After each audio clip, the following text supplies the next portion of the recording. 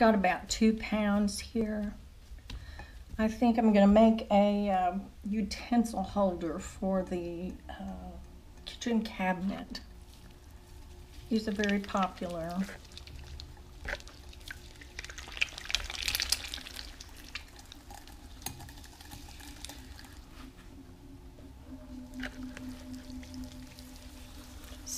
I sped that up.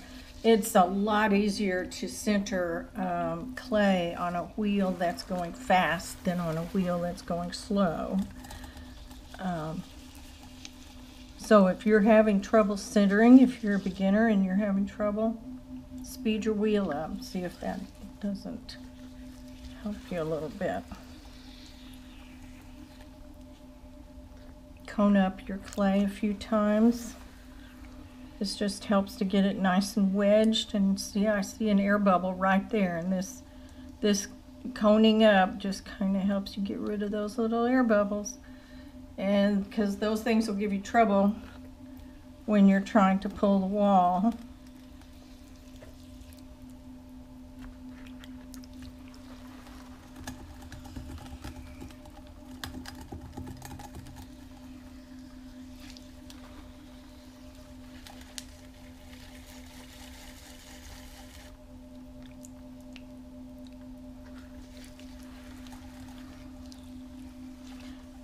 I found that a utensil holder needs to be straight up and down, not narrowed at the bottom like a vase.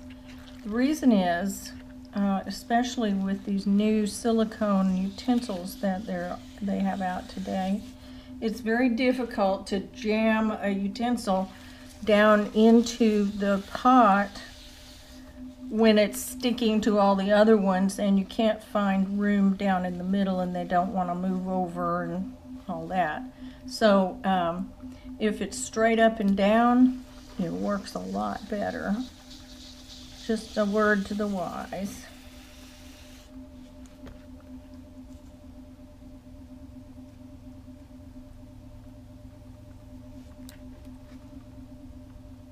So I'm going to open this, and I'm going to leave about a 3/8 of an inch floor on it.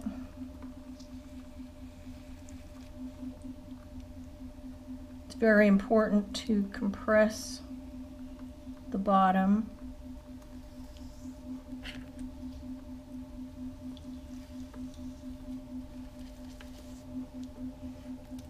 Let's see what we've got here.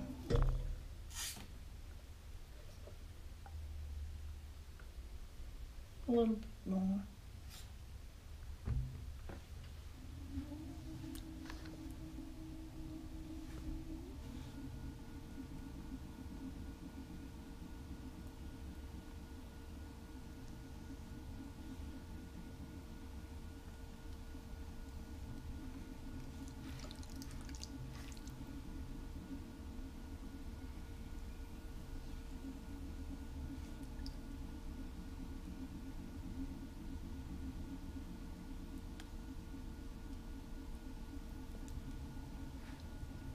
Sometimes it's nice to put that little swirl in the bottom, but it isn't necessary. Probably nobody's going to see it anyway. Maybe they'll see it when they first buy it, but that's nice.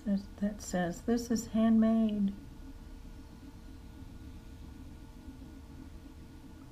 But you want to compress the bottom so you don't have a crack in there right across that nice little swirl.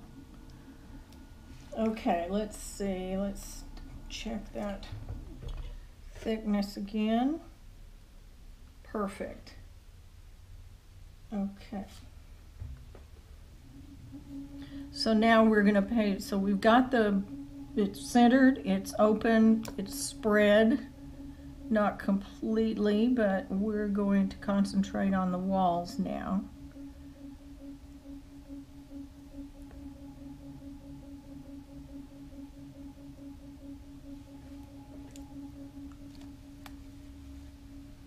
So I'm pushing in harder with my right hand than I am, with my left hand.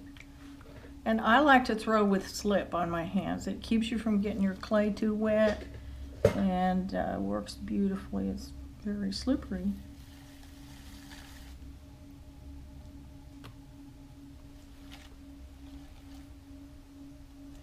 So right now I'm just going to try to even up the thickness of this clay that's bunched up over here, ready to become the wall. So I want that to be nice in the bottom. Every once in a while I recompress the bottom, because as you put your hand down here, sometimes you just dig a little ridge in on the edge over here, and you want to get rid of that.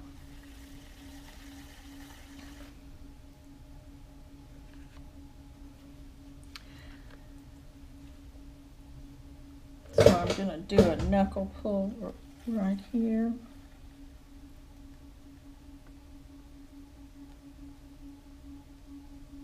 I'm letting off the pressure as I get closer to the top, because I don't want to pinch the rim real thin. I want to leave some clay there so that I'll have something to work with.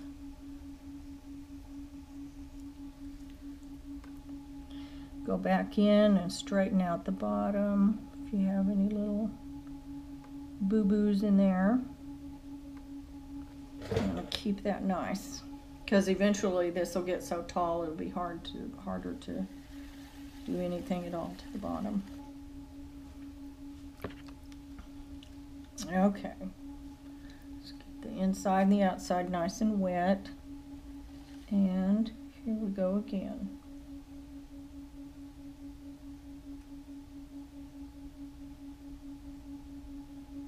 Doesn't matter if you're not tall enough, if it's not as tall as you want it to be yet, you still must let go of the pressure once you get close to the top. So I've still got quite a bit of clay down here on the inside and the outside. So I'm going to try to move some of that clay up into the wall.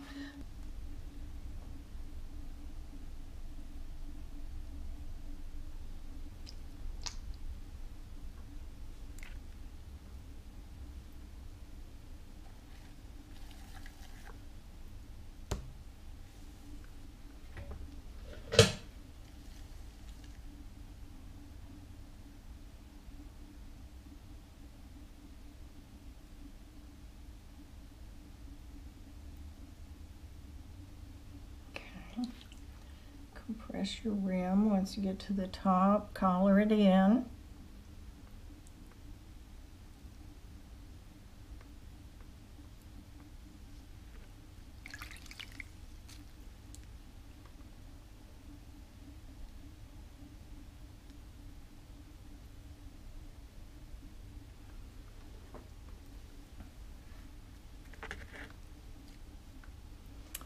Okay, let me even up the pull.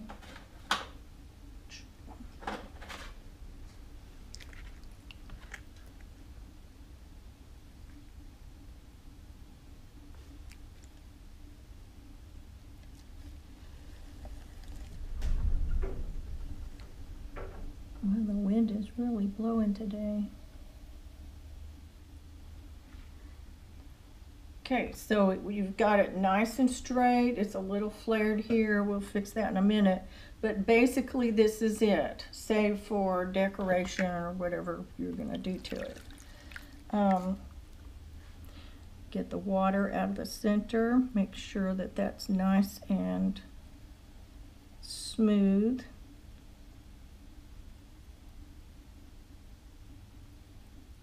There we go. Got all the slip off the...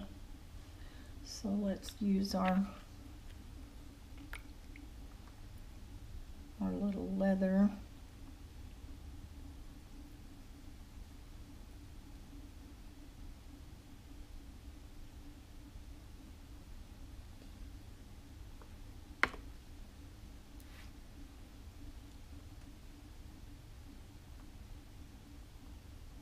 Now you don't want the rim to be real wimpy, because you're using this to jam utensils down into, and you want it to be pretty strong.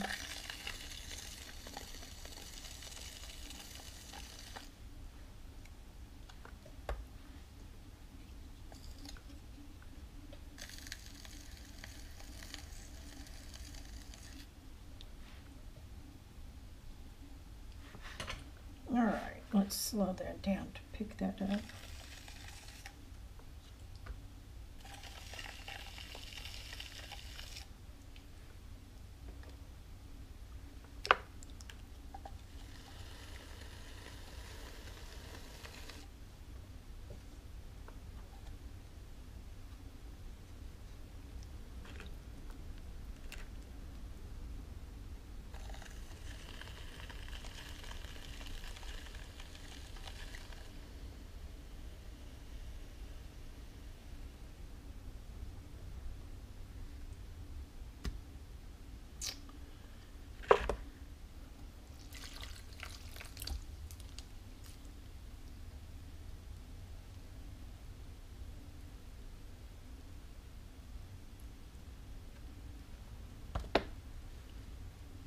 Okay.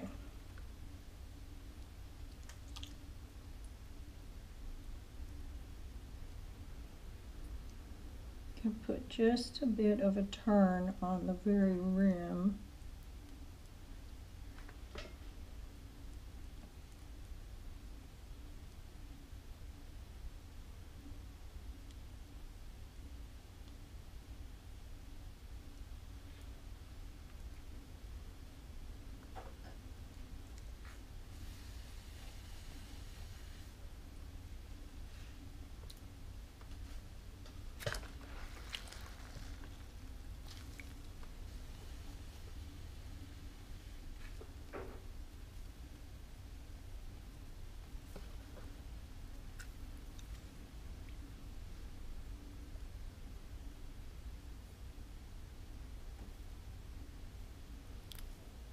Okay, and my favorite foot rim, or foot rib, excuse me, foot rib.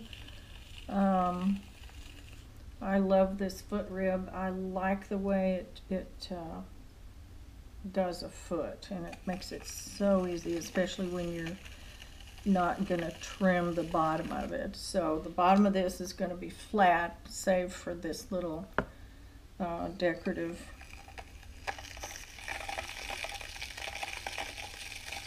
foot rim. Okay, so now, oh, I think we should add some kind of decoration to this, don't you? So let's prepare the canvas.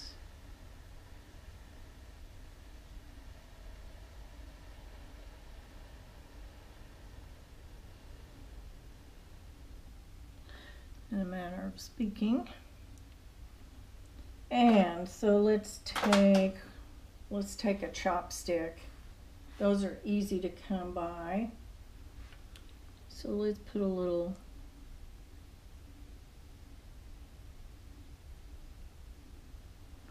rim down there. I'm going to reinforce the rib up here. Let's see if I can do this without pushing it in too far. So I have my finger just behind that, and I was just pushing the clay in on both sides of the clay. All right, so to do this, let's see, what should we use for this? Let's use one of these, just a skinny popsicle type stick, but I've kind of worn it down on the end here. So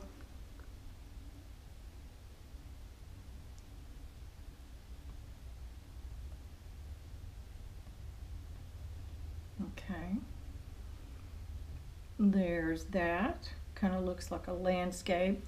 Now resist the temptation to get rid of all those little ridges that you've caused to stick up, because you don't want to do that yet.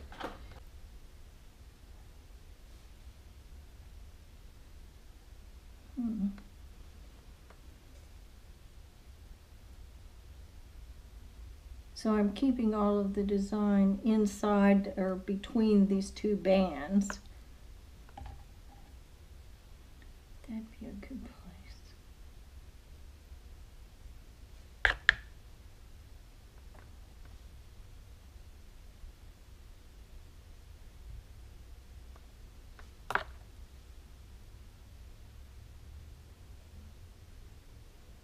when this gets leather hard,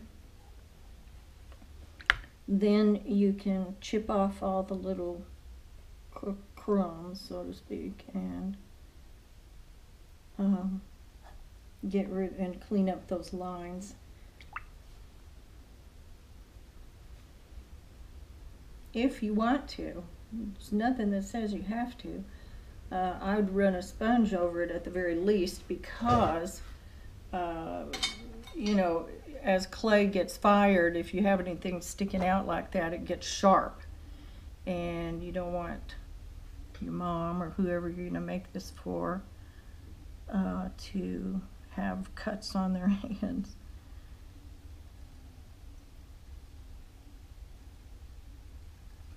All right, so let's slow that down, take a look.